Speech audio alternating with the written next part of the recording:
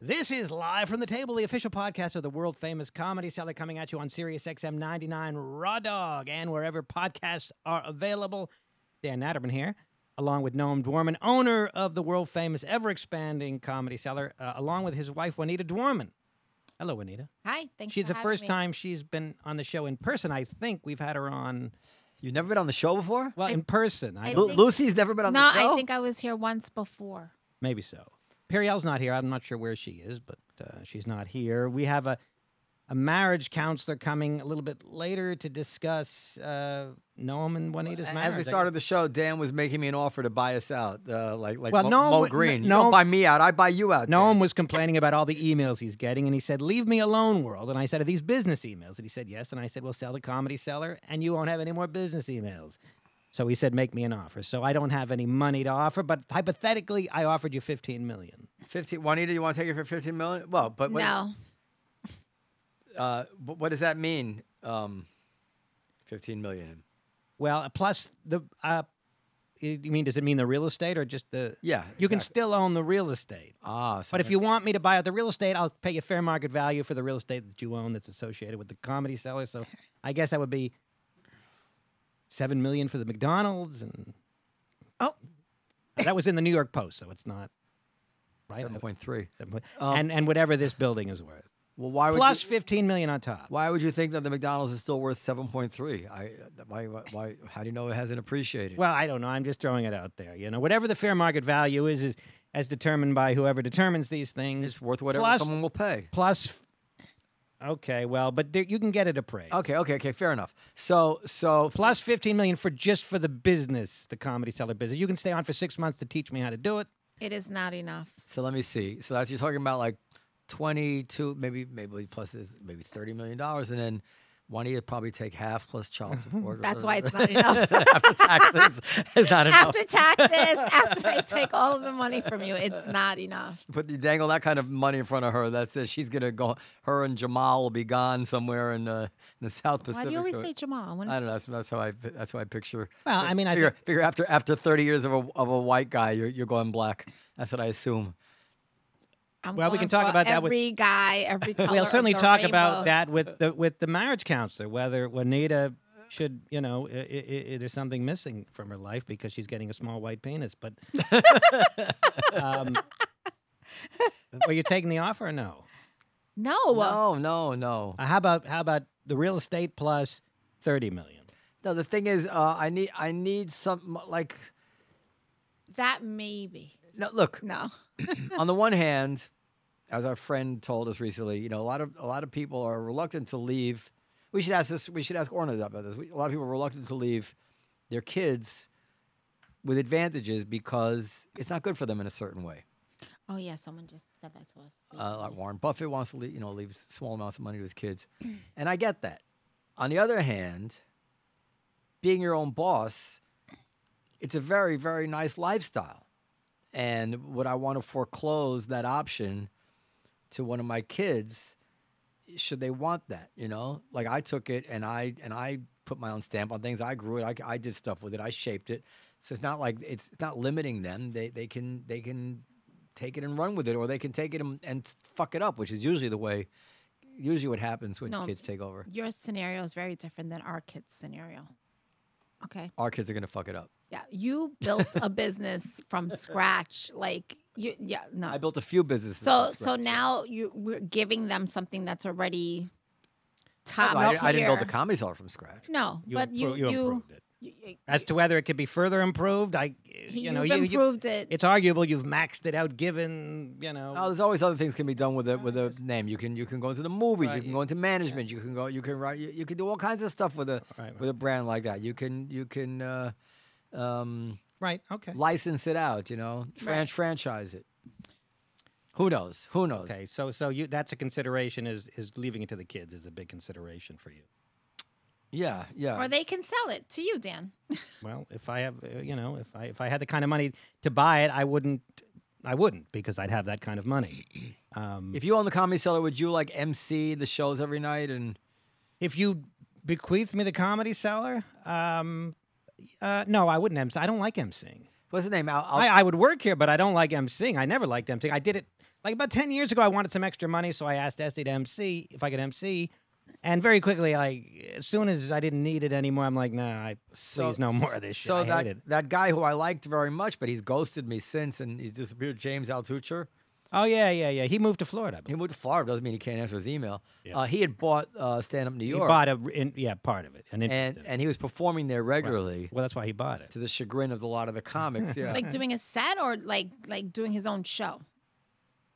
I don't know what he Like, did. was doing he sets. headlining? And Carrie Hoffman on Stand Up also on Stand Up New York. Yeah, he and wasn't- he was emceeing Oh, was he? Oh, for really? a while. Yeah. That must have been earlier on. And Rodney Dangerfield, of course. Well, no, I wouldn't be if I owned the Comedy Cellar. I would just do sets, and I'd probably sell the Comedy Cellar if I owned the. If you bequeathed me the Comedy Cellar, the first thing I would probably do is unload it. Now let me ask you a question. Let's say I decided, you know what, I'm funny. I'm gonna start emceeing I'm gonna start emceeing some shows at the Cellar. What would the ripple be through the There would be a hue and a cry. the communities It would- comedians would just abuse me. Oh my God. Yeah, I mean, I suppose if you actually stepped up to the plate and were killing, they would have nothing to say about it. I mean, some might be so infuriated that a non-comedian all of a sudden was good at it that they would hate you even more. Bingo. Yeah. Because when John Mayer used to come down, the comedians were fit to be tied, and the truth was he was very good. But I wasn't getting this. Some of them were upset, and others were thought. Okay. I mean, my take on it is whether he's good or he's not good, the audience is happy to see him, and that was my take. That first of all, that annoys comedians too. Like Chris Tucker came down. There's a famous story where Chris Tucker came down and he wasn't doing well, and James Smith threw a hissy fit, and I said, James, and at the time this is during rush hour. I said, I'm not going to tell the biggest comic movie star in the world that he can't do a set. He goes, I'll tell him. My comedians don't respond to business. my feeling is that if it's good for the Comedy Cellar, it's indirectly good for me, albeit, not as good as it is for you. But I don't mind when None of the even if John Mayer sucked, the audience wants to see John Mayer for 5-10 minutes. Right, but the important point is that he didn't suck. He was actually quite good. Good, yeah. And the comedians couldn't bear to admit it. Right. Well, maybe Just they could, maybe they couldn't. I think you exaggerate the extent to which comedians are petty. I'm petty. It's not petty. But I talk to comedians, and I'm not hearing the kind of pettiness as I described it that you're describing. No, If there's killing, most comedians will acknowledge somebody that's killing. I said in an interview that the comedians don't like to laugh when civilians tell jokes, but maybe it's just because I'm not funny. Well, or you're not their style. Yeah. Can we quickly before we? No, to be fair, I was making a joke, but I've been there at the table when somebody was sitting there, whoever it might be, who said something funny, and I would laugh heartily because it was funny.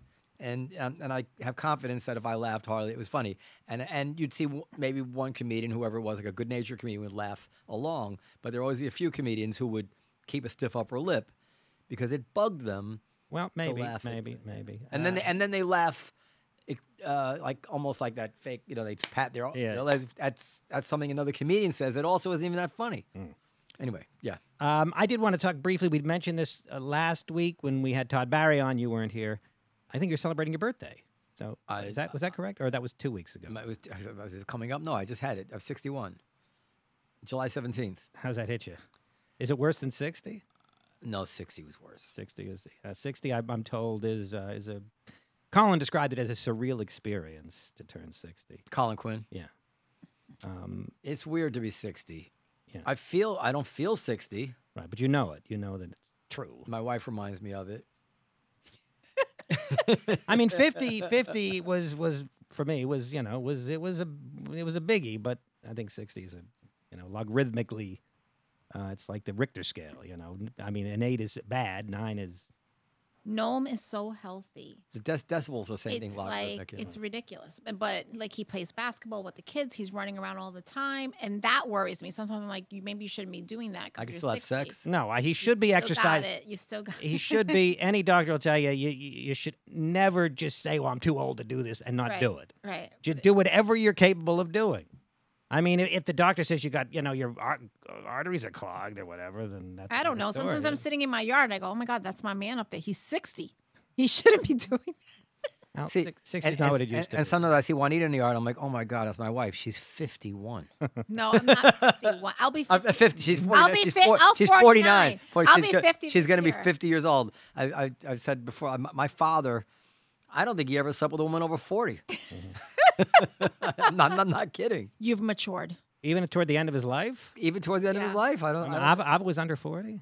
No, she was in her early 40s when he passed. But I don't know if they were still sleeping.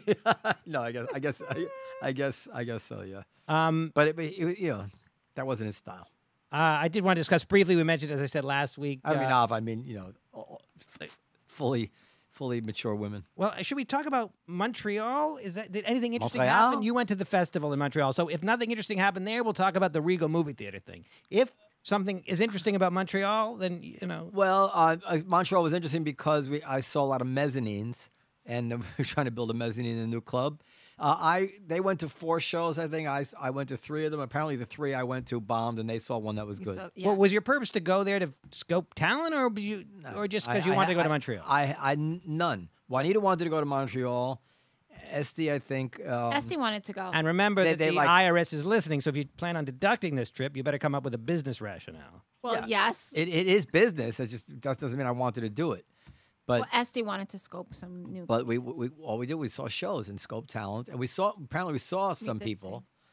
But I would have preferred not to have done it.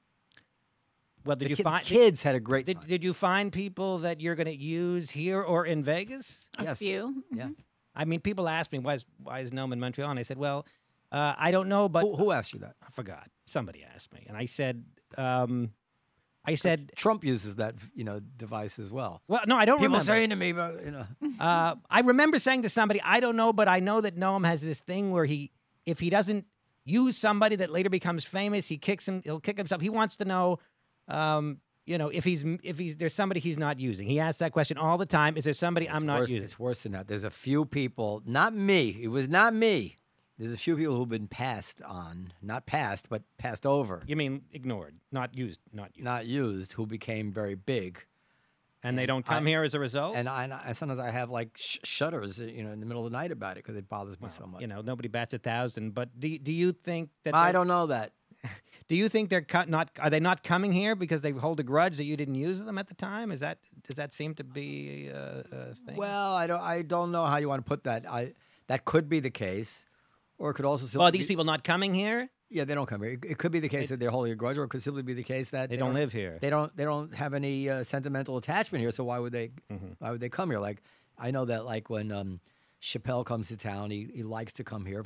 I'm assuming because it reminds him of a happy but times. But objectively speaking, to work out new material, it's a good place to come for them because you always get a big audience. Yeah. You don't want to work out jokes in front of 5 people, although you can if they're listening and attentive and good. But also a bigger act, a name act, I don't think wants to go up in front of 5 people because it just doesn't look right. Yeah. Like you're a major name. To go up in front of 5 people kind of is, I think, affects the brand. So this is an objectively good place to work out material. So if somebody's not coming here, I think we can presume that, I mean, it might be just a little more than not having a sentimental attachment. It could be. So, for instance, Nate Bargatze, and he performed here from time to time, I think.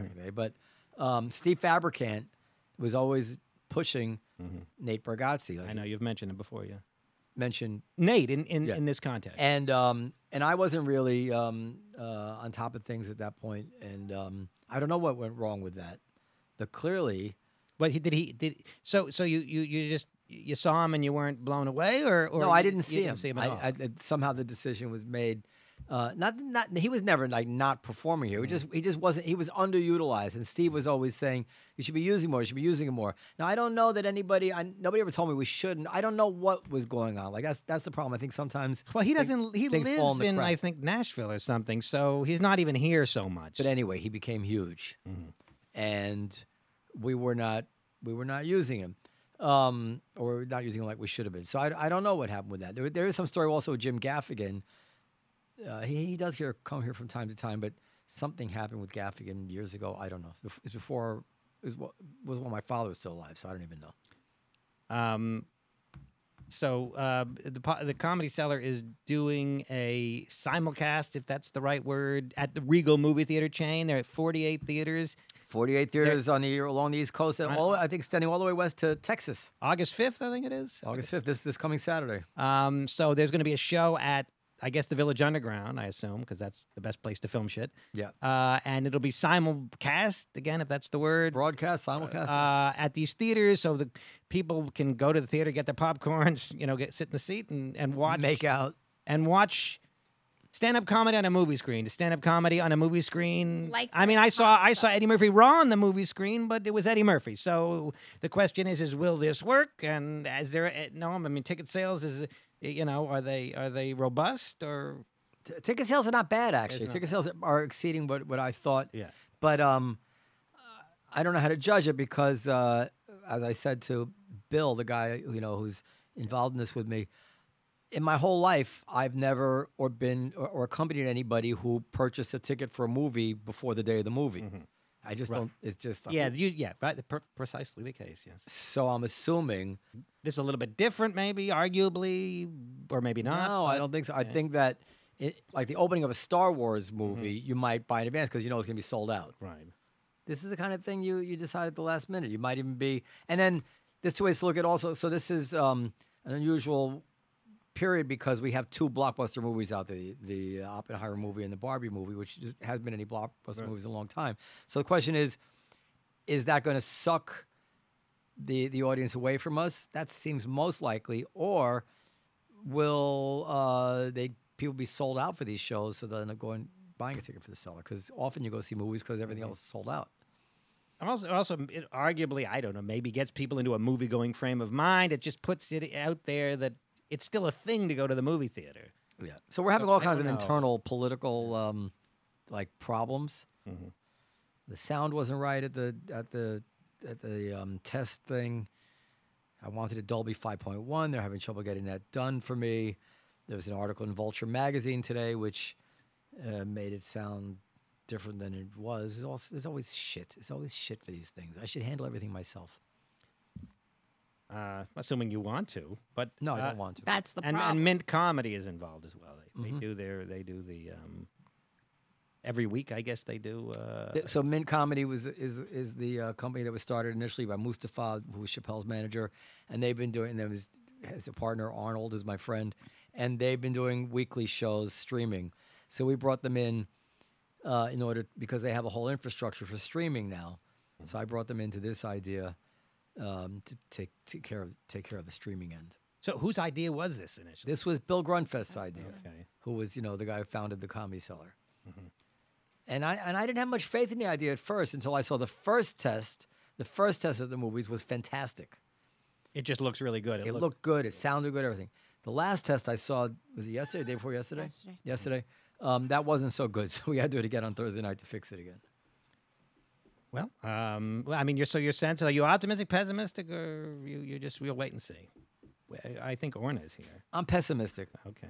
But I mean, that's sort of your nature anyway. No? Yes, it is. No, it's not my nature. Okay. My nature is not to be pessimistic. So you're optimistic about the McDonald's? Yes, my nature is to be realistic. Mm-hmm. Which might be Perry Al always gives me shit because she accuses me of pessimism. No, you're because you're depressive. But we'll ask Orna. We're not in the movie business, so we don't really know what's going to happen. Well, the big question is, and the question I can't answer is: are people going to want to watch stand up on screen? My only experience with it is having seen Eddie Murphy Raw in whenever the fuck it was. But this is different, right? It's broadcast live, so you don't right, know this is live. What's Anything could happen. Anything could happen. This is live, but it's not Eddie Murphy, so yeah. But I think that the dog we got what looks to be a husky, I guess, a Siberian husky. Beautiful dog. Gorgeous dog. Hello, Orna. Hi. I'll just give you a brief intro while you're settling in. Now, is that an authorized therapy dog? That sounds like a racket to me. A therapist gets the get. Dr. Orna Guralnik, the you have to get world-renowned them trained, A friend of ours just went through that. Yeah. Clinical Psychologist and Psychoanalyst on the faculty at New York University. My fake alma mater. On stage, when I talk about my alma mater, I say NYU, but it's not true. It's UPenn. I say NYU because I think UPenn sounds arrogant. Oh, God, just be yourself.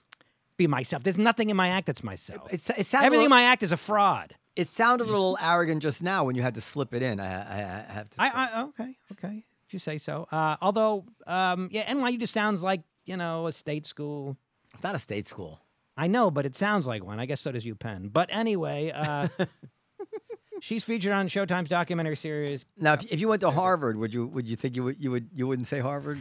I would. If people say, where'd you go to school? I would say Harvard, because it's even, a lot of people say I went to school in Cambridge. That sounds even more ridiculous. You just come out and say Harvard. Harrison That's Greenbaum, it, shoehorns Harvard into every conversation. I wouldn't shoehorn it in, but if somebody asked me point blank, I would say Harvard. Where did you go to school, Orna? Many schools. Many schools. I spent half my life in schools. Okay. You have to talk. Yeah. Well, anyway, So you spent half your life in schools. Yeah. But my last school was indeed NYU postdoc, NYU postdoctoral program in psychoanalysis. So 10 years there. Those were the last 10 years. Are you friends with Jonathan? Are you Jonathan Haidt? Who's? I'm sorry. Are you friends with One at a time. Jonathan Haidt? No.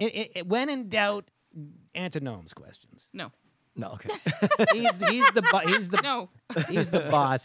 I said I detected a slight accent. Am I incorrect in that? Israel. Oh, Israel. I spent formative year in Israel. Years. Okay, yeah. It's very slight, very subtle. Did you serve in the military? Yes. We had on. We'd like to talk about the judicial override, if you don't mind. No. Let's do. Let's do. Oh yeah, I'm sure. interested. Well, I mean, we have enough to talk about here. But Noam and Juanita are a married couple. Climate and the judicial overall. I thought that's what we're here for. Well, there is actually an angle. So we'll let Dan start. But I heard you. We were listening to you on the radio, on a podcast on the way in, and you were talking about how politics bears on people's. You didn't use the word problems. That's my layman's word. It bears on a psychology, on the things they react to, how they react to things, whatever it is. And I had written an email to somebody not long ago that underneath all this hullabaloo about the judicial override is a psychological dynamic of the people on one side who feel that they're constantly dismissed and looked down upon, treated like deplorables, kind of, True. And the elites. And this is kind of fueling a lot of this stuff, although everybody talks about it in intellectual terms. You have an aggrieved, resentful population and an elite population that doesn't want to say it out loud, but to some extent look down on these people and won't permit themselves to say it. So you want to start with that? We can. Well, Sure, given that, what else is there to talk about? I brought my wife here. She's usually home washing dishes. I don't think that. Okay, we should talk about that too. Yeah. I don't think She likes it, she says. I don't think that the average listener would be quite as interested in Okay. Israeli politics as they are in marital advice. Okay, so But it is kind of there is some parallel thinking. Perhaps so, but why don't we focus on? well, go ahead. Say what you want to Can I say. just say this Yes, is a of course. provocation. Yeah, I sure. can't not Yes, of course. Say. pick the bait. But it is also a mindset that is then inducted into people, which is to think that way, to think into like elite versus deplorables. It's a particular kind of mindset that the same people, let's say in a different marital situation, would think differently. I agree with you. But it is a mindset, but it's the political mindset of much of the Western world right now. It's not Right. It touches on Brexit. It touches on a lot of Which things. brings us to climate. Yes. Well, it's funny you should mention climate. Just we don't have to discuss it, but I went head to head with Dave Smith, who's a comic. He calls himself libertarian. I'm not exactly sure what that means because it seems to mean different things to different people. But I got in. He quote tweeted me. No. which is a nasty move because that What sicks is all this? his followers on me, and I'm. Is that were you saying that climate change was a hoax or something? No, I said it was real, and his people think it's a hoax. And so I got I got a lot of people coming at me, but we can if you wish to discuss that after we get through with you and Juanita, we can do so. We're in desperate need of therapy here. Well, I mean that's why she's here, I thought. Okay. So if you have some questions you want to start with because I excerpted some stuff from that I've read of hers that I wanted her to. No, I think we should talk about marital bliss, and is it achievable? Well, my wife and I have been together for on and off for how many years? 29 years. 29 years. And we met, she was a waitress here. Here. here, and I was That's and the I was same the old owner. story, yeah. I was 30. She was 19. Is that right? Yeah. And I harassed her mercilessly and chased her around. She was pregnant, but I won her heart, and we were married. And I would say, although we fight, we don't fight. She's volatile and she puts me down a lot, and she's impatient. And but as married, I think we've had a happy 30 years, right, for the most part. What? Well, tell her, have we not had a happy 30 years? No. We're still together. We're still together, yes. Well, Do you want to leave me? No, I don't Well, it's for wanna the leave. children at how, this point. how come you don't want to leave me? Because I love you. Okay. But we've had a lot of bad times too. Well, yeah, we had some bad times. You chased her down, you're saying? Yeah. Because there's a school of thought that says, Morgan Freeman once said, don't chase women, let them chase you. But you chased her and it worked. Subtly. Then she chased me back. Okay. So, I guess. yeah. Anyway. Not really. So, But is would you like to tell me? yeah, tell her. Go ahead. Well, a lot of that is true, but I think that everyone's story is different. This is his story. This is how he sees our relationship, right? I don't see it like that. You want to start with our previous couples therapy? Yeah, we've been in therapy before. We've had a lot of issues. Before we married, we went to couples You know, therapy. I'm Before you married. Yeah, I think when we Because you were already in a pattern, or because you were afraid? She dragged me into it. Why did we go to couples therapy? I think that was already after like maybe almost 7 years of dating. I was like, maybe Oh, so we you were already in a pattern. Yeah, we were in a pattern. Look, we dated 2.5 years, and I thought everything was great. And then one day he called me up and said, Do you remember this? No. Do you want to talk about it? No. You can. You can. So, he's old. He's 11 years older than me. So we were dating like 2.5 years, and this is the first guy that's ever broken up with me. By the way, I don't even know if Noam knows this. Yeah, you told me like 20 times. Okay. So he calls me up and says on the phone, this is how immature he was at the time in his 30s, to say, listen, I don't think what did you say exactly? I don't remember. It was something along the lines of, I don't think I can give you what you need. I can't believe I did Because such a I was thing. already a mom, so I was looking for something a little more stable and serious, and he was still running around, Carousing, Yeah. as it were. So half of our relationship was like that. Him running around, Wait, but running around, you said, I don't think I can give you what you need, meaning maybe he felt deficient. Yeah, because he couldn't be faithful. Or maybe he was unfaithful because he felt deficient. I don't know. I think he was unfaithful because he was in his Do- 30s is that what it is? and I don't owned know him. what they're- Often. I think he was I think it's unfaithful. I'm sorry. I'm sorry. I think it's a very selfish thing that men do when I think they It can, is when they can selfish, have. But when people Yeah. feel like deficient, lacking, they try to compensate. Oh, okay. I never thought of it. One that way. theory. Look, He was. I don't think that was it, but go ahead. The reason he couldn't be faithful is because he was a well-to-do 30-something that owned a music club. that's right. Playing on stage. He's a musician. And I mean, that's Meaning? meaning it's hard to be faithful given that situation. Well, it's hard to want to be faithful. Because The you're options are drinking fairly. and drugging and Well, I don't think he was drugging, Not but drugging, he no. was drinking. He likes a Frangelico and an occasional joint. But the opportunities were boundless. the opportunities are boundless everywhere.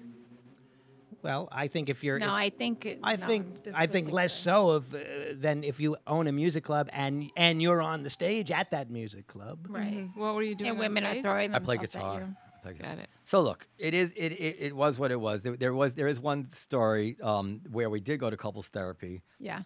and the therapy session ended with you want to tell her? With the therapist giving him a foot massage. And I swear I start What? yeah. I start hysterically crying. She and says I you're say- She says you must be very stressed. First, she said something else to me. She says you must have been treated with a lot of compassion in your life. She said you're very kind, and then she said you must have a lot of.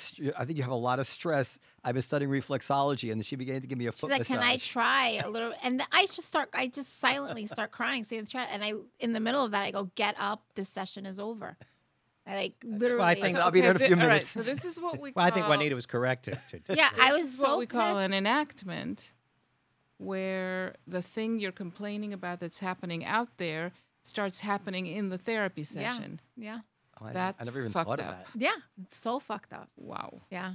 But really, no, you acknowledge it wasn't my fault. I didn't do anything. No, the No, therapist's no. responsibility Yeah, is for not sure. to No. I wasn't like- seduce her patient. Right. But Well, it wasn't sexual. It was not sexual. no, I think she was so kooky and Yeah. so like It was flaky. It wasn't sexual. yeah. Are there, It was like peace and love kind of stuff. is there anything you guys are working on now that you'd like We work Dr. every day. Guralnik to help you with? That's what I'm working every day. Him, I don't know. What is not working? In the bedroom, everything is copacetic? Everything's fine in our. Shut up, Dan. No, everything's fine. I mean, listen. This is one thing I do all the time, and I don't know if it's healthy or unhealthy. We know so many other married couples, and when I compare their relationships to ours, Yeah, he does this all the time. It I annoys think me. that I have the healthiest marriage of anybody I know. I don't know any marriages where everybody's like, oh my God, we still, like everything's fine. Everybody's had it up to here with their husband and wife. Everybody's sick of Yeah. they leave the cap off the toothpaste and take out the garbage. We fight about all kinds of stuff. Right. You have 3 kids. The kids play you against each other. You have different visions for how the kids should be raised. She's Puerto Rican. She's used to whacking her kids. I'm Jewish. I get turned off when she wants to whack the kids. These are real issues. However, when all is said and done, when I compare it to the other marriages I know, I think I'm very lucky. So that's right. I guess you are very lucky. Well, I guess we can talk about climate change. 'cause I you don't guys- ever compare our relationship to anybody else's relationship, but you do that all the time. I do that. I can't help it. Yeah. Yeah. Well, You don't ever By compare. the way, you don't- related to what we were saying earlier about like lacking comparison, ego. Yeah. Is it ego? Yeah. No, I make comparisons. Maybe I don't realize that it's ego, and I'm just rationalizing this. But I feel like when I have a problem in anything in life, not just my marriage, to gain perspective, because it's very easy to lose perspective on one situation, because whatever you're thinking about becomes the most important thing in the world, and That's true. I say, okay, zoom out. What is this like for 20 other people that I know? I say, oh, actually, what am I so upset about? I don't have this guy's cheating, and this one's married to an alcoholic, and this one's mean, and she's like a million things going on. I say, Yeah. actually, my wife and I have a good relationship. We spend time together. Everything's fine. Noam's afraid to ask this, so I'll ask it on his behalf. What do you think about marriages wherein couples are authorized to have extramarital affairs? Thank you, Dan. No one was afraid to ask this. Can this work? Can this work? A more open type situation? Polyamory. Yeah, polyamory. Any of these things? Ethical non-monogamy. Okay, if you like. non-monogamy, yeah. Okay. Is this a feasible strategy? I will answer, but why are you asking? He's joking about me. I'm jokingly saying that Noam. Look, I mean, I don't know if Noam would turn it down. Anyway, well, it is. I would not turn down I- ethical, one-sided non-monogamy. I know a married couple. They go to this club where they exchange. They swing. Yeah, but not often, but once in a while. But Do I know them? I don't believe you do, but we Okay, can talk go about it after the show. And it seems to work for them, but maybe they're sowing the seeds of discord without even knowing it. Or is this potentially a healthy thing if everybody's on board? There are many people that are engaging in what they call now E&M, right? Ethical non-monogamy, Right. all sorts of variations of it. We have a few people on the show that are in those relationships. We have a polycule on the show now that we're taping that are I don't know what that phrase means. polycule, meaning they have multiple relationships. They're polyamorous. But they're non-hierarchical. There are many ways that they define their relationship. So it's like think of like a morphing kind of structure. Okay. Anyway, but what do I think of it? I have many thoughts about it.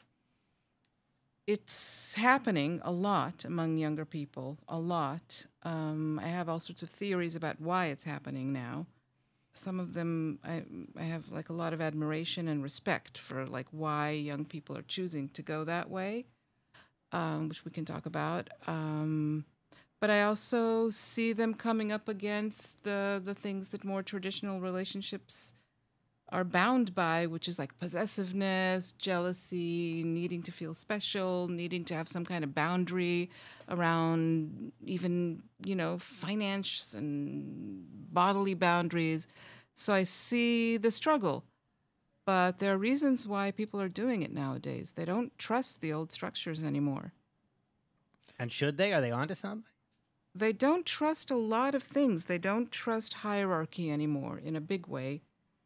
Everything's going to lead back to climate. So just so you know. They don't trust authority anymore. They feel like the older generations have seriously failed them. They don't trust this whole system of like ownership and capitalism, and they're like, there's got to be some other way to live in this world. They realize that they need different kind of kinship structures, that they need to rely on each other in ways that, these tiny little boxes that we typically live in are not going to work if we're really facing what's coming. We're going to have to find another way to live with each other. We really do depend on each other in ways that we don't like to acknowledge. So they're doing something different. They're really trying something different. Okay, my feeling is, and you tell me that you're wrong, and where I'm wrong. I'll tell you that I'm wrong. Or he might not be wrong. So, in a broad topic, I'm interested to know how you parse what is biological and what is trainable in terms of these things. These things meaning monogamy, jealousy, and how that bears on what innate differences there are or are not between men and women. Jealousy and jealousy for affection and things like this. You see this in your children. This is very and at very young age. So the notion to me that you can really actually have people not feel jealous when they're attached to someone, not feel jealous of them having sex with another person, I find this very hard to believe. They can put on their game face for a while, but I think for most people, most healthy people, it shouldn't last very long. I think that the people who are okay with this, in my small mind, I'm like, there's something wrong with them, because you're not supposed to just be able to not care that the person you love is off having sex with other people. Can I? Yeah, I guess was there? But I just add to that, just to bring it back in, and I feel like in some way this is harder for women than for men, and that unfortunately, this is my feminist side. I've seen this where women will put up with it even though they don't want to hold on to the man, and they'll pretend that they're okay with it, but actually inside it's painful for them. Yeah. So those are all. You take any of those or none of it and tell me. There's so much you'll have to remind me of. Like every sentence that you said, I have a lot to disagree with. To. Go ahead. To complicate. Okay. Not necessarily disagree with. Let me just start with like a small point. Any part of it. Pet peeve, but if someone is different from you, I mean, I think we're generally inclined to think if someone is different from me, something's wrong with them. I'm not vibing with that. I'm like, if someone's different from you, what's going on there? How are we different? I don't know if that means that something's wrong with someone who's okay with ethical non-monogamy. They might be different from me, but let's think what's different. And I know what you're saying, and I purposely put it in a provocative way. Yeah, I was provoked. Okay. But and I know, especially from your professional point of view, these kind of things matter. Yeah. But I just so instead of saying unhealthy, say at a tail end of some sort of spectrum, which is outside the norm. Well, the norms are changing. I mean, I'm assuming we're kind of a similar generation. The norms are changing. Where this is a lot of this ethical non-monogamy is coming from people younger. Well, so for instance, just tell me wrong. A sociopath, a male sociopath, who doesn't have a conscience or whatever it is, who I'm not saying is not normal, but these people exist. In some way, not normal. Actually, sociopathy is not normal. But it exists. It exists. Definitely exists. And somebody like that could be very manipulative in a relationship, right? And allows and put up with certain things because he has inability to attach. Right, but this is not what we're talking about. Well, that's what I was thinking. Like somebody like a man who is really comfortable with things which would make me very jealous and upset and hurtful in some way in my mind. Well, it's because they have difficulty attaching. That's why they're able to put up with it. That's why I said not normal, not healthy. Right. Not healthy. I get it. Yeah. Well, I think that's, I mean, unless we're talking, I mean, I'm distinguishing here between people who, let's say, serially cheat, lie, can't actually attach to one person, like, are looking for some kind of what I would think of as compensation for something else that's bothering them. I'm not talking about that. I'm specifically talking about ethical non-monogamy, which I find really interesting. It's different from my generation. A lot of my younger patients are coming in with that, and I'm watching it closely and finding it really interesting. And these are people that are devoting like an enormous amount of like emotional and intellectual resources to thinking about other people. They're deeply involved in relating, like way more than I'm relating, and I'm like an analyst. But they're caring and relating and thinking about fairness and equality and the goodness of other people is top of mind for them. So this is very, very far from sociopathy.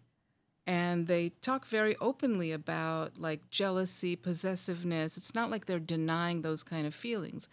But the overall message they're bringing into my office is, okay, we might have to struggle with those kind of feelings, feeling left out of certain kind of relationships, possessiveness, but they're gaining a certain kind of both joy, love, the more love, the more love, gaining fun. More love because more people. Because there are more people to love, more people to have sex with, more people to like learn from. And there's something about this kind of expansive community that is less, let's circle the wagons around my little turf and my tiny little family. That is the future. I mean, there's kind of a real vision about what's coming in the way they're conducting, and it's really not a lot about sex. It's about community, relatedness, different kinship structures, and it's even about like different economic structures. They struggle with what's mine, what's ours, like how much can we share. It's kind of an evolved philosophy. I want to give it a try, sweetheart? No. Okay, go ahead. It's not of our very generation. Scary to me. Do you think we sometimes have young children, and I'm like, oh my God, what is it going to be like for them when they're getting into it? We have a 29-year-old also, who tells me about his relationships, and he was recently last year involved with someone who was married, had 4 kids, and wanted to be with him, and I was like, what is going on here? It's scary to me. It's not. I don't want to say abnormal. It's not abnormal. Yeah, it's scary. It's scary. Yeah. Because I understand. Do you want to say what scares you? Because of what Noam was saying earlier, there are emotions that go on. People get jealous. People kill one another over these kind of love type of triangles. And I'm like, I don't know. It's right, but people, in certain parts of the world, people kill. I mean, a brother can kill his sister because she was raped. Right. It's partially culturally determined. Yeah. It's not from within. It's what is the kinship structure? What is the ideology around your relationship that you're living accordingly? I mean, they're not alone. They're building communities. I agree, but there's a lot of reality shows about this now. Yeah. That are coming out, and I do watch a few of them. And within that group of people, there is all of those things that Noam was saying. There's jealousy that one doesn't want her to be with the other person, and there's always one person that's in control of that group. So to me, it's kind of cult-like also, because there's always one person who is in control of who's going to be where and do what. To me, that's not something that's like shared and we're all agreeing. Yeah. And that's not communal. Yeah. That's cultish. Interesting. Yeah. I don't know any of these shows, but that is interesting. That would worry me too. Well, all of those poly shows too. There's the male that's married to all these women. There's a new show now where there's a woman who's with 2 men and bringing on a third into her home, into a relationship. But so you're saying some of these arrangements are around like one kind of cultish personality? Yeah, one person who's in control of everything that's going on. I think Orna's saying that That's doesn't not have what I'm to. seeing, but Yeah. Doesn't have to be the case. but that's interesting. Well, what she's saying is what's interesting for a television producer to I see. show. Yeah. No, but But I've seen that. Look, we know people who were swingers. We know. I know people who've It's tried also- polyamory and without exception it's been a phase and they couldn't actually pull it. Yeah. But that doesn't Right. mean that nobody can pull it. Right. Right, And so I right. know plenty of people that go through that as a phase of their relationship, and then they're like, ugh, it's too much. Yeah. Too much Right. to deal with. It's too much responsibility, too much pain, too much to think about. And then they're like, forget it. Well, this would be interesting to me. Can I just go back Yeah, of also course, go to ahead. one more thing about like biology Yeah. Yeah. and gender differences? And where human nature is, Yeah. what is your view of So, human nature? First of all, just in terms of like studies like about sexuality, what's funny is that when you do real studies about sexuality, women are the ones that are novelty seeking. So women get very habituated to sexual and lose interest in sexual partners. Oh, you don't have to tell me. I'm so sorry. Okay. But this is the explanation. Way faster than men. So it's not rooted in biology. I really do think it has to do with like masculinity, ego, like and the way women are kind of Well, is what social- you just described rooted in biology? what I that just said. women Are women losing interest quick? I don't know.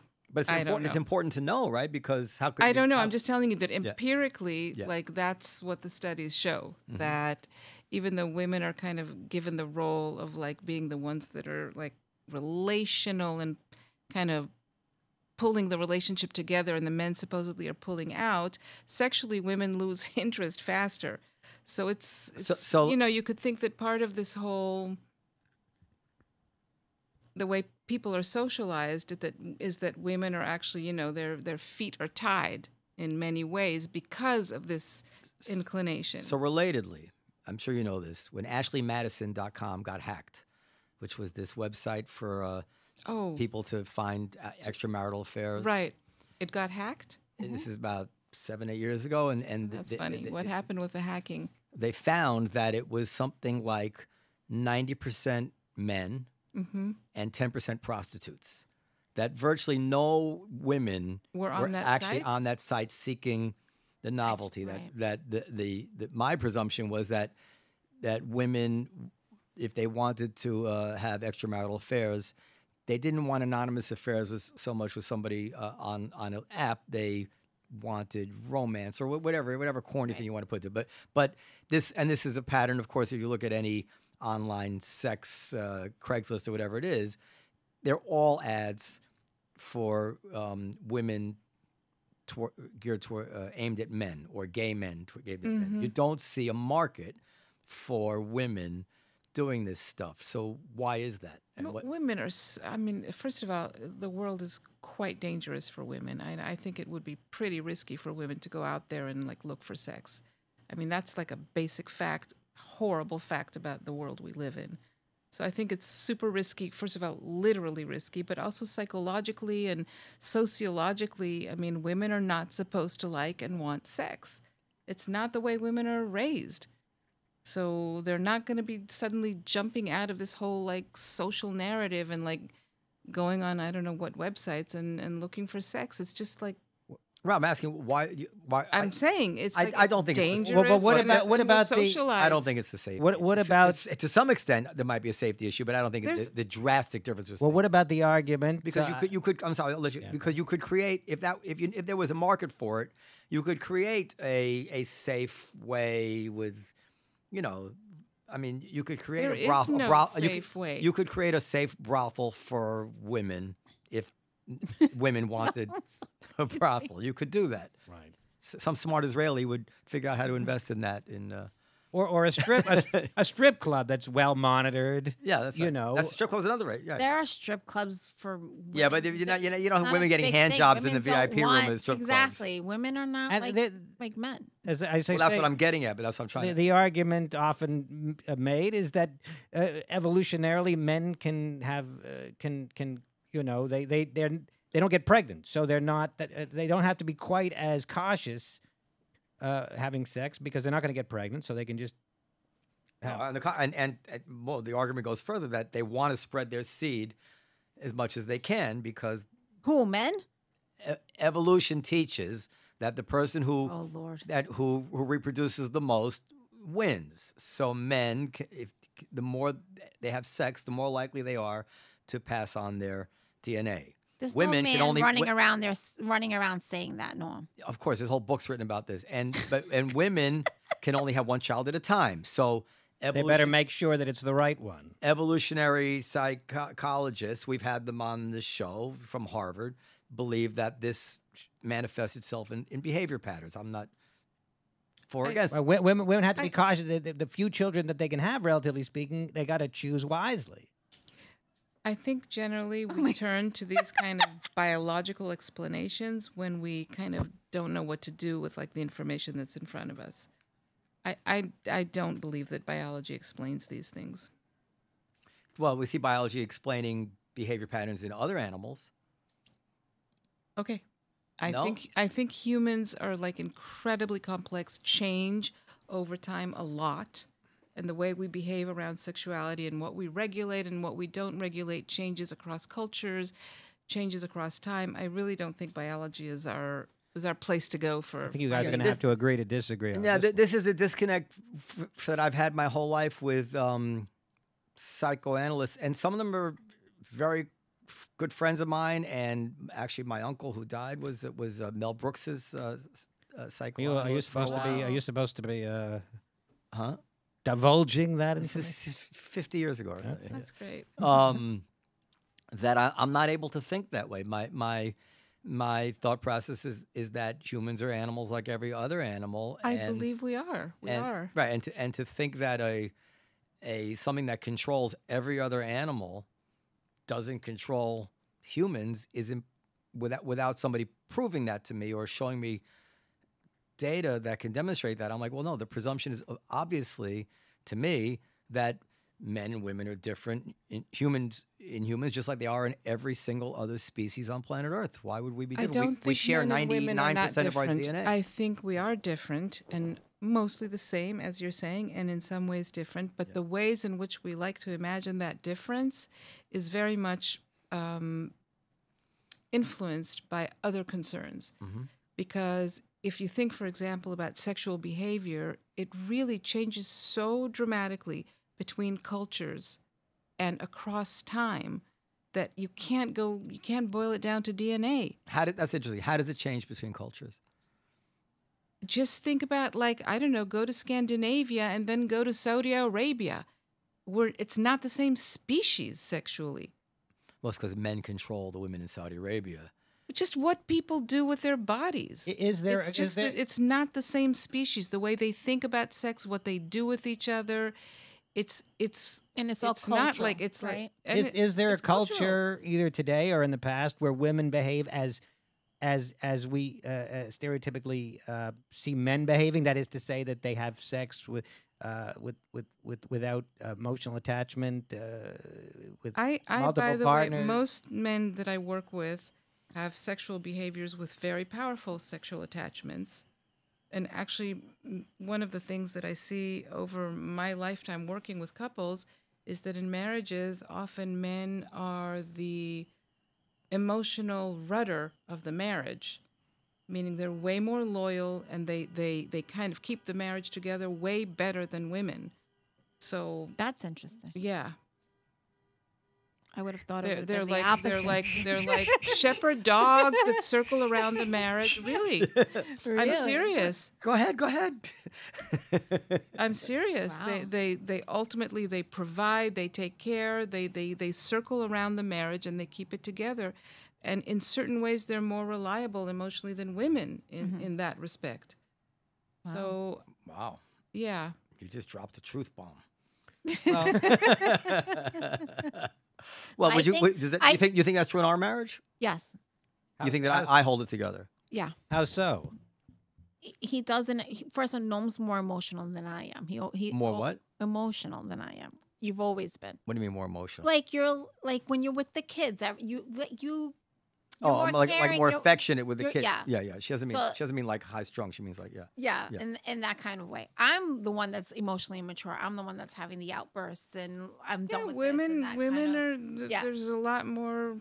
But yeah, and he's the one that's always keeping it together. Where I'm always like, what the hell? What am I doing here? Like, this is crazy. Yeah, so it's kind of like, but not that I want to leave or anything. It's just always, I think that, look, also a lot of what you're saying is culture, and a lot of is our backgrounds. We both Yeah. come from homes where our parents are divorced. Mm-hmm. So I think for us, marriage really means something different than someone else going into a marriage. We went into this thinking we're never leaving each other.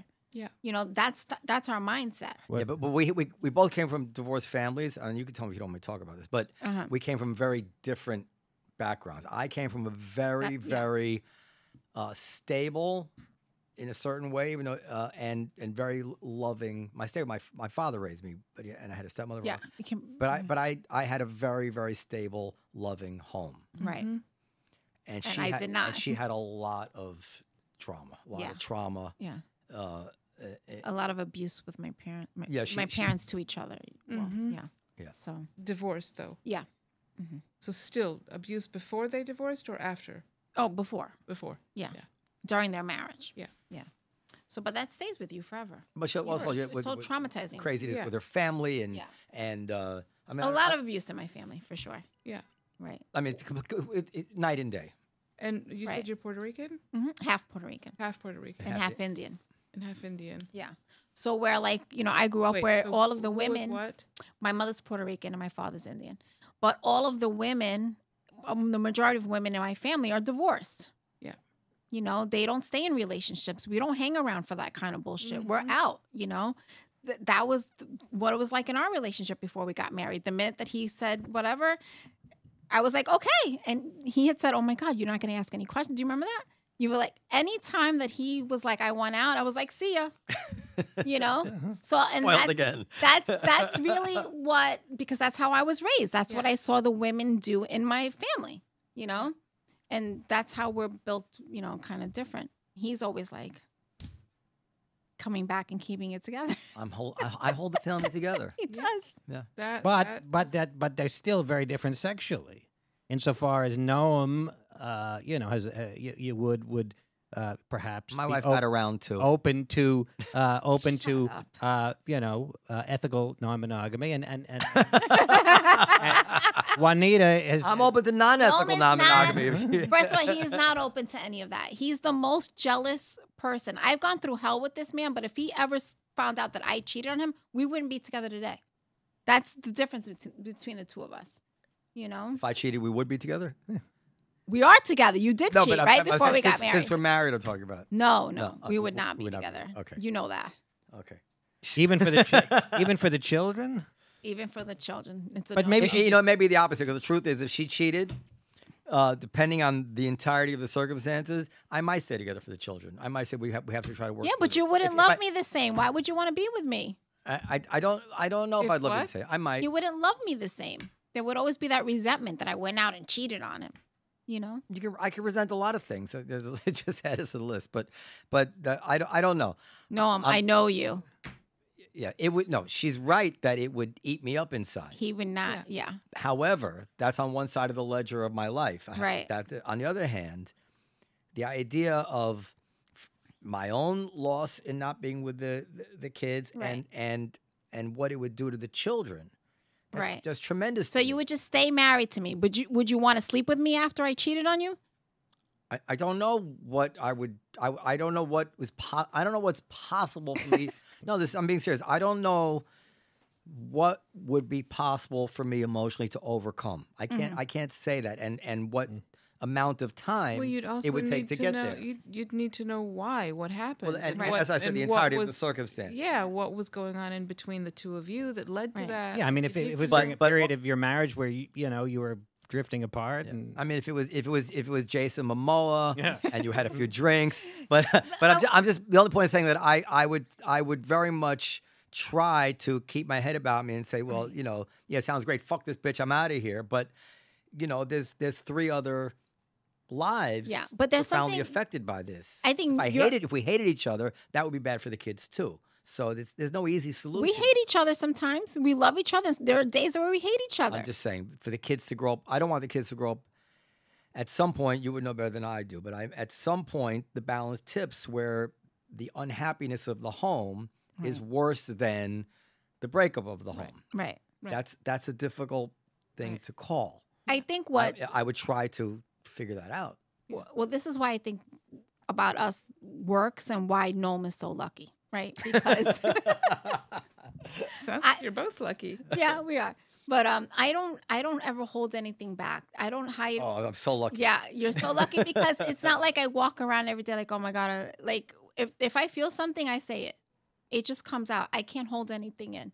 So he knows if there's a day where I'm upset that he didn't take out the trash or pick up his clothes or whatever it is. I don't ever hold it back. I'm not like holding on to it for days. I let it out and then it's gone. Yeah, but you know, now that you're getting closer to menopause, I don't know if I'm going to be able to make the same excuses for you that I've been making all this.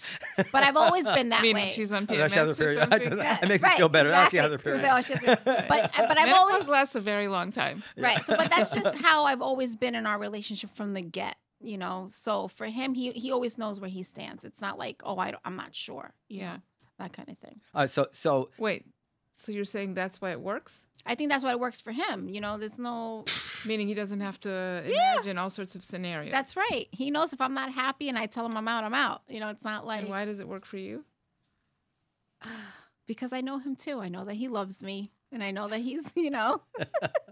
after 25 years, you know, Fiddler on the Roof. Yeah. Do you love me? Do I what? Listen, there's so many times that he's left and ran back to me. It's like, where are you going now? It's like, you know, Anyway. we're not playing that game anymore. We're almost out of time. So you've written a lot about the vicissitudes of attachment and trauma and how they shape people's lives. So I'll tell a quick story. I told a story once before. Now I am going to acknowledge that there are things going on in our brains all the time that we are not privy to, and we don't realize them. And the story, I don't know if you know this story. When I was with I think it was with Ava and I Licorice. Remember the cat Licorice? Mm-hmm. Licorice was never an affectionate cat. Was always running away. Like basically always It's affectionate these are to me. pets? to you, but not to me. What? These are pets? Yeah. Licorice. A pet. Cat. Anyway, to try to condense it, a cat which I had never been very attached to, never. I took at the end of its life, I had to take it to the vet to be put to sleep, and I put it to sleep, and I said, "Do you want to stay with it?" I stayed with the cat, and then I came out and I said, "Well, how was it?" And I wasn't feeling anything particular. I said, it was okay. And all of a sudden, I burst out crying, out of nowhere. Wow. And I didn't see it coming. I did not realize that this was going on somewhere, and it just erupted. That's the word. It just erupted in me. So that was not that I didn't believe it at the time, but it was a clear proof positive to me that there was some other. You think about a computer when you Control Alt Delete and you see all the processes. There's a process going on there, or a number of processes going on there all the time. Yeah. Which you're not aware of. They're taking your bandwidth and they affect you. Yeah. And I believe from the reading I've done of what you've written that you believe a lot of these processes are instantiated early in life. Yeah. And they remain there forever. Yeah. Unless somehow you can, it's your job, I guess, to get in Well, there that's somehow. one way. I mean, there are many down. ways. Yeah, there are many ways talk that about people that. kind of reach in. I mean, what you're talking about is the unconscious, right? Mm-hmm.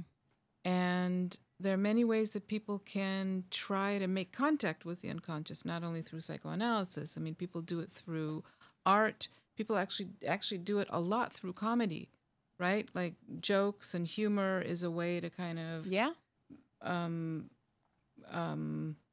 kind of loosen the boundary between the conscious and unconscious mind and get in touch with things. Dreaming is huge. Meditation, I mean, now psychedelics. I mean, there are all sorts of ways that people want to get in touch with their unconscious, and all throughout the centuries they have. I mean, Joseph in the Bible, I mean, they're a dream interpreter. People want contact with all this stuff that's going on in the back of their mind.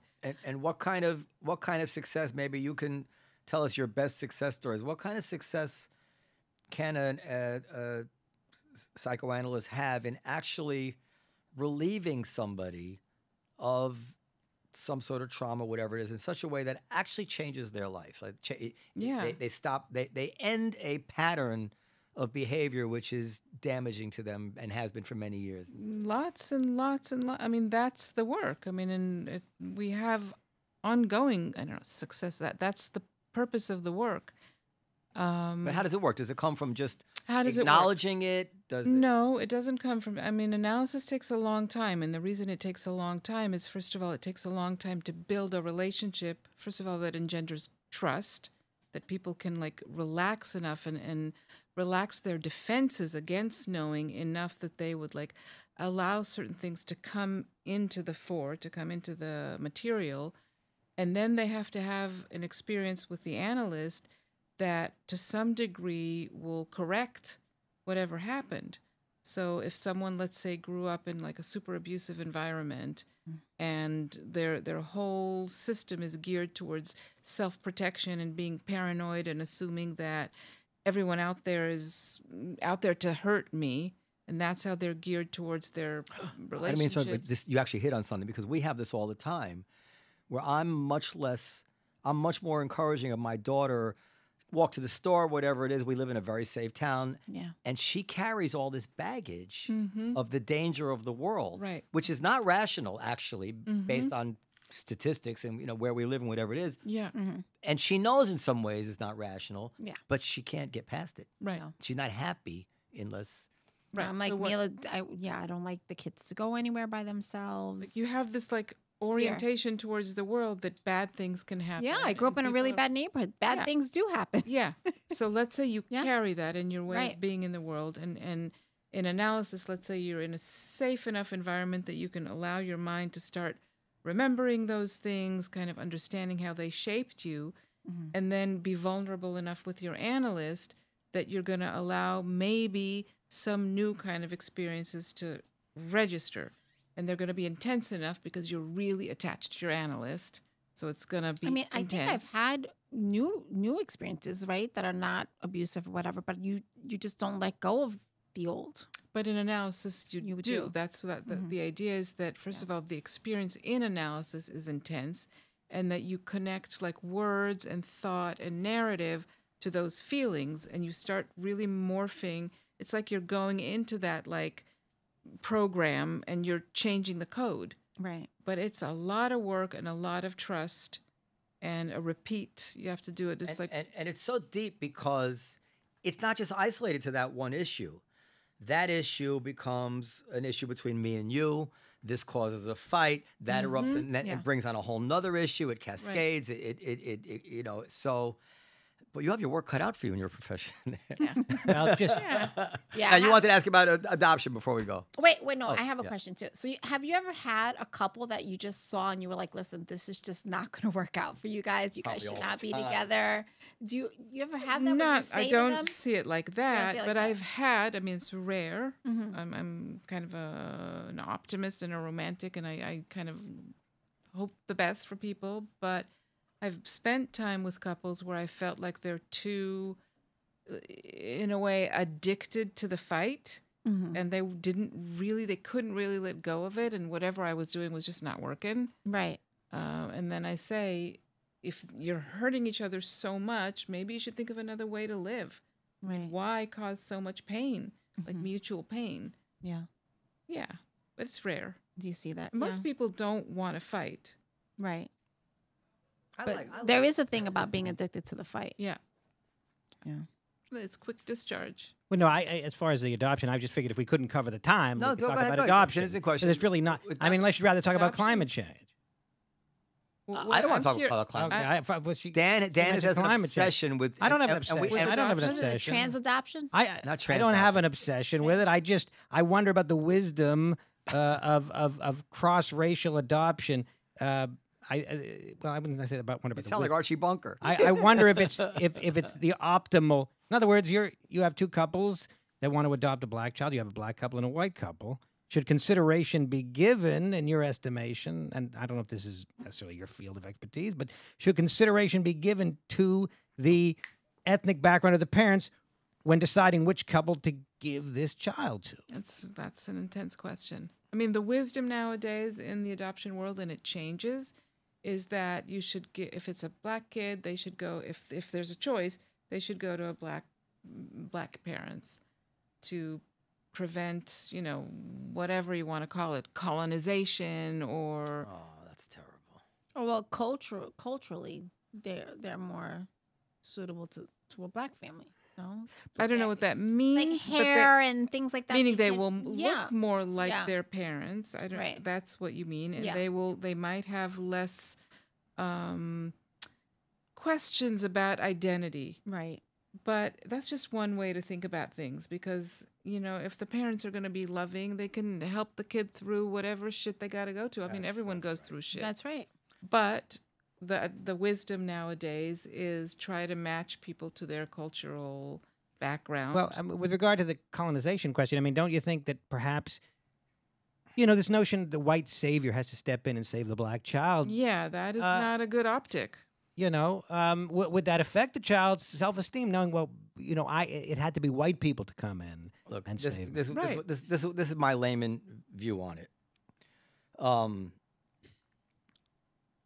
It bothers me very much that people overlay the political trendy, the political zeitgeist of the day, because these things change every 20 years, onto these kids. Yes, of course, we have to be honest that if a black family adopts a black child, there's fewer awkward moments where someone assumes it's the nanny or with these kind of things. These things are real things. On the other hand, what does all that matter? If you have a loving home with responsible, loving parents, these things are not going to upend the mental health, in my opinion, of a child. Some kids are overweight, some kids are ugly, everybody has something. By that logic, we should never bring a fat kid into the world, because think of I mean, that's nothing compared to what a fat kid has to go through. Right. But fat kids lead happy lives too. Yes, of course they have the fatness issue, and people have worse things than this. But in this particular moment in culture, it's a very complicated issue. Yeah, but hopefully in 20 years that's not going to be. It's complicated, but in some way, it's I'm actually offended by it, because this whole notion of colonization. This is your own hang up that you're overlaying on this family. Like, they don't know about colonization. I'll tell you one other story, but it might be the way to end or not, but. When I was in summer camp, this always stayed with me. I don't know if I ever told you a story either. I was like... the molestation thing? No, not... I was like... A rabbi did try to molest me. That's a true story, but he didn't... I can tell you that story too if you want. When I was like...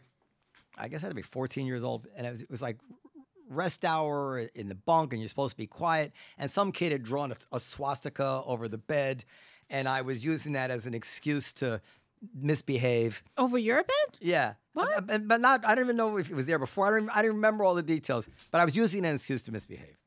And the head counselor, his name was Carl Lawver. And I don't know if anybody out there is New England Music Camp. He was the head counselor. Huh? What do you mean misbehave? I wasn't being quiet. I was acting out. I got in trouble. This was music camp, you said? In music camp. Carl Lawver was the head counselor. He was a great man. He's dead now. This was a great man. And I got in trouble with him. And I said, yeah, but there's a swastika under there, and you don't know, as a Jew, I'm a Jewish, what it's like. And he said, will you just cut that out? You got to behave. This is just shut. Basically, I don't remember his exact words. Like, who are you trying to kid here? Right. And and he saw right through me, and he was right. Mm-hmm. And he didn't allow me to work myself into a lather, convince myself nothing. He's like, just stop, Yeah. And today, no head counselor in his position would have dared to say, canceled up the river. They would have enabled and actually allowed this child to develop and to somewhere. We had to talk about Bruce Springsteen too, feeling sorry for those. It's somewhere there's it's mentally healthy for someone you respect to say, you know what, just stop feeling sorry, shut up with this. Yeah. I don't know as a professional, you have to be careful when you do that, but that is healthy. To me, it goes back to where we started with these two different mindsets. Like there's a mindset in which you can like, if you're other than me, deplorable. Yeah. And identity politics is all around that. Or there's a mindset of like, let me try to understand what's going on over there. Wait, why did you put a swastika? Like, because kids do stupid yeah, things. There was no, right, right. There was no deep anti-Semitic reason to it. Or maybe there was, but I don't know. But who knows? Point is, it really didn't bother me that Yeah. much. I was really just looking for an excuse to get out of. Right. But you can't ever look through what everybody knows. So it's like, come on, and it's intoxicating. But to do you know who the kid? that you can do that? And Yeah. and I didn't even really know it in those days, but now. Kids Yeah. know it. That you say this, Oh, say yeah. that, and the world Yeah. stops. I Oh know. yes, you know that Twilight Zone with Bill Murray. It's good that you did that with that kid who could erase everybody. Like everybody's very Senator Corn- solicitous to anybody who says anything. About their lived experience. Yeah, yeah. But did you know who the kid was that did it? By the way, I mean, how all I remember from the incident, and I was always very emotionally aware. Tell you another story, but was that he saw right through me, and it was profoundly shaping incident for me. I always remembered it, and it always stayed with me as kind of like, don't do that. Don't bullshit. So when I was young, when my parents divorced, I guess I must have been behaving in some way, or maybe they were worried. They took me to a therapist, and the therapist. The first day he says, well, draw a picture. I was 5. She says, draw a picture. And at 5 years old, and I remember, I was like, I'm not drawing a picture. I know what you make. I know whatever I do. It doesn't matter. Just draw whatever you want. And they're so stupid, at least they were in those days. They thought I didn't know at 5 years old that, of course, whatever I was going to draw, they were going to use to... And I went like 4 times. I just never drew a picture. And finally, my father, who was very anti-therapist, said, enough of this. I do think most children probably wouldn't know. I mean, it sounds to me. I think a lot of kids. My I mean, kids would. I can't think back to what I, me as a 5-year-old, but it does sound. I think a lot of kids wouldn't. My son Really? Manny would have known in a heartbeat. But no, actually, know what? You know He that your would've- therapist wants to Know get to that- know that- what's that- on that- your that- mind. No, that would be okay. Yeah. They would know that the therapist was lying to me by presenting it as an innocuous, just draw a picture, have some fun. Oh, Yeah. I see. You Not know, saying I want to know what's on your mind. Yes. I see. I knew that they were going to judge me, but I didn't know what judgment could come from any particular Yeah. picture. Yeah. Just drawing a picture of, mommy stabbing daddy. You're gonna jump to conclusions. Right. But I just kind of like those things. I was a macabre kid. No, I'm kidding. At No, 5, how do you know that though? That's so weird. It does sound like something that would be beyond the grasp of the average 5-year-old. Yeah, for Maybe. sure. Somebody told me go draw a picture, I would put some think, crayons. yeah, okay. That thing seems to be pretty sophisticated for a 5-year-old. I think so too. Maybe. Maybe if I'm just like riffing here, Yeah. like just because there's a mic. Yeah. But, Yeah, it's okay. but if you're like growing up, if you're at an age like that where there's like conflict at home and you're trying to figure out what's going on with your parents, you learn to read cues very fast. Maybe. It's Yeah, not yeah. it's not regular going on living. Right. It's like, oh my God, what is going on? And then you read the grown And there was terrible conflict between my father and mother. so terrible you learned fighting. how I to remember it. read everything. But early. they handled She was it. an Israeli woman, much like Orna. Both So Israeli, I don't know yeah. if this is traumatic for you. Both Israeli? yeah. Both Israeli. Yeah, but your mother's more Israeli because she has an accent your father never did. Whatever. They're both no. They're just as Except my mother hates Israel, and my father was bled is blue and white. So, but in any case, there was terrible fighting between them, terrible screaming. I remember it, but I never. They always managed to communicate to me that I was not part of this, that I wasn't responsible for it. I don't feel like I was traumatized by it. I never did feel like I was traumatized by it. Maybe I just don't realize. It's not necessarily traumatic. By the way, Noam, just full disclosure, has expressed some skepticism about psychotherapy in general. Has Dr. Guralnik changed her mind at all? Well, no, you haven't changed my mind. You've actually verified something for me, because though you might bristle at this, as you recall, my opinion about psychotherapy has always been that an insightful person can be very helpful to people with their problems. My skepticism is not about the fact that an insightful person can be very helpful. My skepticism has been about the science of it all. That you could that you could somehow put it on a blackboard and blah blah blah blah. I feel like probably whatever you have is much more just about your insight and your sensitivity to people than it probably is about what you've learned at NYU. And that's just been my gut feeling about it's a combination. A combination, but probably more. Because I think a lot of the science about therapy, you know, it holds up if the right insightful person is the person doing it, you know? But what do you even mean by the science? You mean like manualized treatments that like follow a certain kind of trajectory? I mean, that's not psychoanalysis. I don't know enough about it. I could read up, but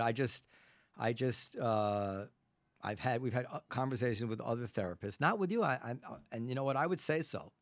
I've not had that feel with you, or just roll my eyes because they have an answer for everything, and it's always some sort of. Yeah, but that's not psychoanalytic. Psychoanalysts don't have an answer for anything. They listen and. But they always manage to attribute it. Oh, that's because you're this or that. They always have a theory for it all. Anyway, but I think Juanita to agree. What comes through with you is a certain high level of understanding of humans. Thank you. And that I agree. I don't know that can be taught. I agree with that. I don't know that can be taught. I don't know if you can learn that in school. I think I've been through so many therapists with my son and then with Noam and a bunch of disasters. And there's only been 2 maybe out of the bunch, including yourself, that I feel like, you know, you have some kind of connection of understanding what humans. Well, in line with what Noam was saying, do you think that they're just like there are some people that are talented musicians and some people that are talented athletes? Is there such a thing as a talented therapist, somebody that was sort of born to do it? That's just that is there an element that can't be taught, as Noam was saying? I think so. I think there are different kinds of therapists that do different things. So I'm for example, I'm not good at like helping people with their phobias or with if they have a particular OCD ritual that they want to get rid of. I'm not the right person for them. Because of your training or because of something intrinsic Both, of you? I gravitated towards a training that is like, you know, depth psychology. I like to like sit with people and like, go deep and like really like hold the world with them. Like that's my orientation. I mean, talk to me about spiders. I'm like, I don't know what to do. Is CBT better for that kind of thing? Yeah, it is. Yeah, and I'm not good with that. That's not what I'm interested in. I didn't study it, and I wouldn't be good at it. Right. So if there was someone going to see a psychologist for ADHD, what kind of psychologist would they go to? They should see someone who focuses a lot on cause and effect, behaviors. I mean, ultimately, some analytic work could be interesting too, but ADHD, I mean, there's a lot about like cause and response and how to create kind of conditions that help the person like get to their best self. Right. It's very behavioral. Yes. Right. Yeah. We have to wrap it up because, you know, they have to play this on the radio and everything. But if you had a good experience, maybe in the future when there's some issue in the news or something that I love this. This is I great. would Is like this that. dog full grown? Is this like some kind of Full mini grown. husky? A mini husky. The mini husky. Okay. Yeah. Beautiful dog, right? Oh, he's a and I don't know if you like comedy. Yeah, I do. Who's your favorite? Who's your favorite comic? Besides Dan Naturman. Well, Well, right now, there is a favorite comic that he's not exactly. I don't know if you'd call him a comic, but I'm interested in his work because of our team. But Gerard Carmichael. Oh, okay. sure. Oh, He's yeah. He performed here for many yeah, years. I haven't seen him in a while actually. Yeah. He was here a few months ago, but I think he's mostly in LA right now. He's in between, but our And he's team is following him with a documentary. Oh, a documentary. Okay. So I just think he's great. He's fantastic. Yeah. What And he has an interesting story because he What's his came story? out as gay. Right. Oh. Is he Right. gay or bi that he came out as? He Gay. came out as gay. Gay. Okay. Gay. And we know he definitely that wasn't known. At least it Alright. wasn't known by me. No, are you skeptical about bi men? All right, we have to go. Right. But yeah, we'd love to have you in the Anyway. future. We'd love to have it. The Comedy Cellar. Yeah, I'd love to. That and, would be amazing. It's terrific. And maybe you can help my wife with a few things. Okay. Thank you. Thank you very for much, this everybody. Good very night. Fun conversation.